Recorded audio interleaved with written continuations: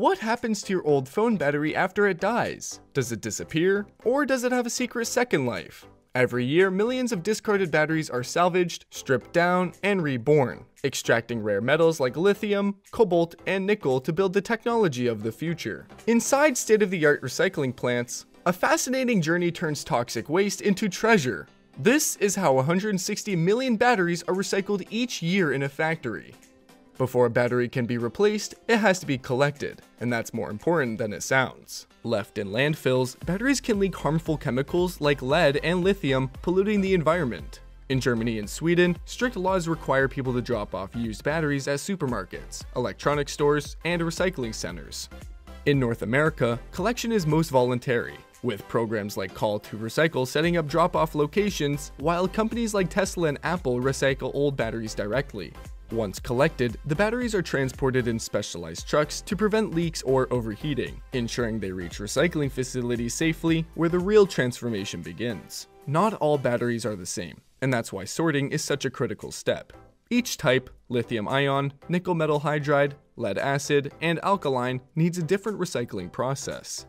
Mixing them up could cause serious problems, so accuracy is key.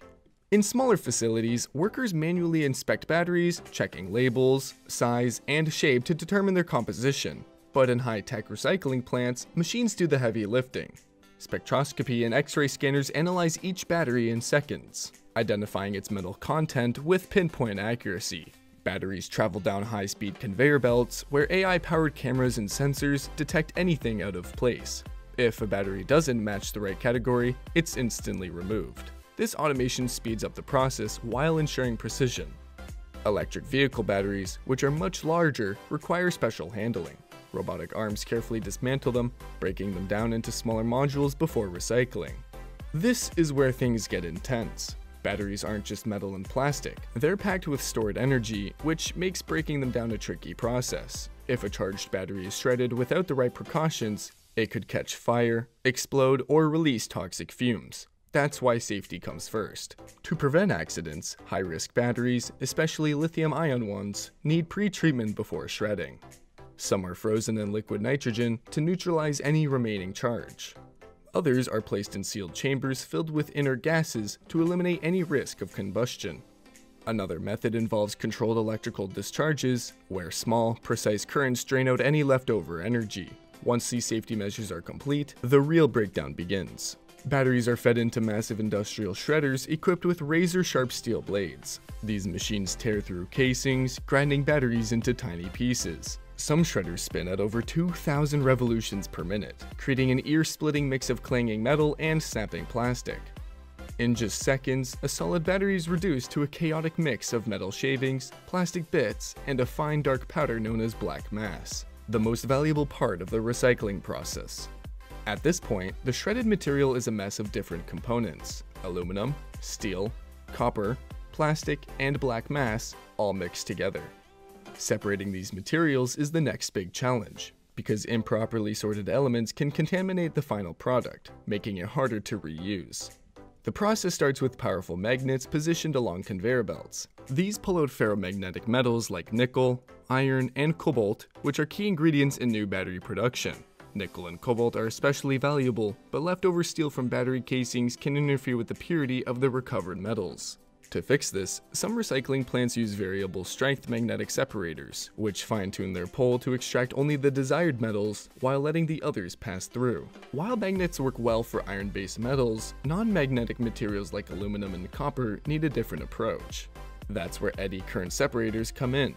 These machines generate electromagnetic fields that repel non-ferrous metals, pushing aluminum and copper into separate collection areas. This ensures that high-purity aluminum can be used in new battery casings, while copper, commonly found in battery wiring, can be repurposed for electrical applications. With the metals removed, what's left are the lighter materials, plastic casings, and paper residues. These are separated using high-speed air jets, which blow away lightweight debris. Some recycling facilities go even further, using fluidized bed separators that combine air and vibration to lift and separate materials with extreme precision. This level of detail ensures that only the purest, most valuable elements move forward. But the real prize in battery recycling is the black mass. This fine powdery substance is packed with lithium, cobalt, manganese, and nickel, the most sought-after metals in battery production. Extracting these materials requires specialized chemical processing, where advanced techniques break down black mass into reusable raw elements. Once collected, it's sent off to chemical processing facilities where the final transformation begins. Now comes the real science, the stage where valuable metals are extracted from the black mass and turned into reusable materials. The process needs to be precise, efficient, and environmentally responsible. Recycling plants use two main methods: hydrometallurgy and pyrometallurgy. Many facilities combine both to get the best results. Hydrometallurgy is the more common method because it allows for highly selective metal recovery. This process works by soaking the black mass in giant vats filled with acidic solutions like sulfuric or hydrochloric acid. These bubbling chemical baths dissolve the battery materials, breaking them down into their base elements. To separate them, special chemical reagents are added, binding to specific materials and isolating them one by one. Lithium is the first to be extracted, appearing as lithium carbonate, a fine white powder similar to sugar. It's then purified and sent off to be used in new battery production. Next is cobalt, one of the most valuable metals in the process. It crystallizes into a striking blue material, which can be refined further for use in battery cathodes, aerospace technology, or even medical devices. Nickel comes last, forming a pale green compound known as nickel sulfate, a key ingredient in batteries and stainless steel manufacturing. One of the biggest advantages of hydrometallurgy is its energy efficiency. Compared to high-temperature methods, it uses less power, produces fewer carbon emissions, and allows for the recovery of multiple metals at high purity levels. But some materials are too stubborn for acid baths and need a more intense approach. This is where pyrometallurgy comes in. Unlike hydrometallurgy, which dissolves metals in liquid, pyrometallurgy relies on extreme heat to melt and separate battery acids. The shredded black mass is fed into massive electric arc furnaces, where temperatures reach nearly 3,000 degrees Fahrenheit. As the materials melt, they naturally separate based on their density. Heavy metals like cobalt and nickel sink to the bottom and are collected in liquid form before being cast into solid ingots. Lighter elements, such as lithium and aluminum, rise to the surface, forming a layer called slag. This slag is then processed separately to extract lithium. To further refine the molten metal, flux agents, chemical compounds that attract impurities, are added. These impurities float to the top and are skimmed off before the metals cool. Once the metals are fully extracted, they move on to the final stage, cooling and solidification, where they take shape before being sent back into manufacturing. Once purified, the molten metals must be carefully cooled and cast into solid ingots. Large rectangular blocks of raw material can be easily transported and processed. The cooling process is crucial because if the metal solidifies too quickly, it can develop structural cracks, making it unusable for high-performance applications.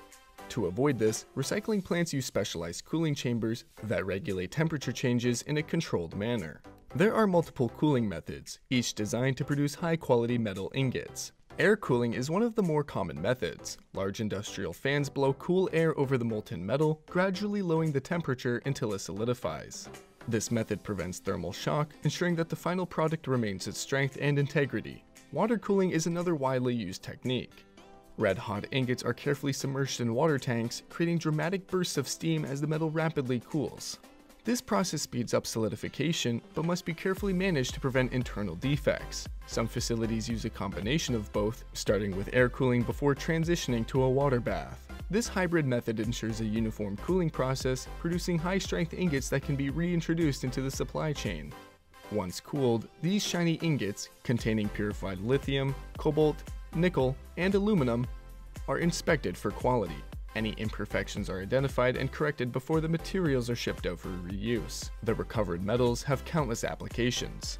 Lithium extracted from old batteries is used to manufacture new lithium-ion cells, powering everything from smartphones and laptops to electric vehicles and solar storage systems. Nickel is an essential component in wind turbines and stainless steel, while cobalt plays a crucial role in medical devices such as pacemakers. Beyond just resource recovery, battery recycling is helping to reduce dependence on environmentally destructive mining operations. Extracting 1 ton of lithium through traditional mining methods consumes nearly 500,000 gallons of water, a staggering amount that can be avoided through efficient recycling. As demand for batteries continues to grow, recycling technology is evolving at a rapid pace. With breakthroughs in direct recycling, more efficient chemical extraction methods, and increased government support, we are moving toward a world where nothing goes to waste, a future powered by sustainable energy and smarter resource management. And that's how 160 million batteries are recycled each year, turning old, worn-out power sources into brand new materials that drive the future of technology. Which part of this process surprised you the most? Let us know in the comments below. And if you enjoyed this behind-the-scenes look, make sure to like, subscribe, and stay tuned for more fascinating factory processes.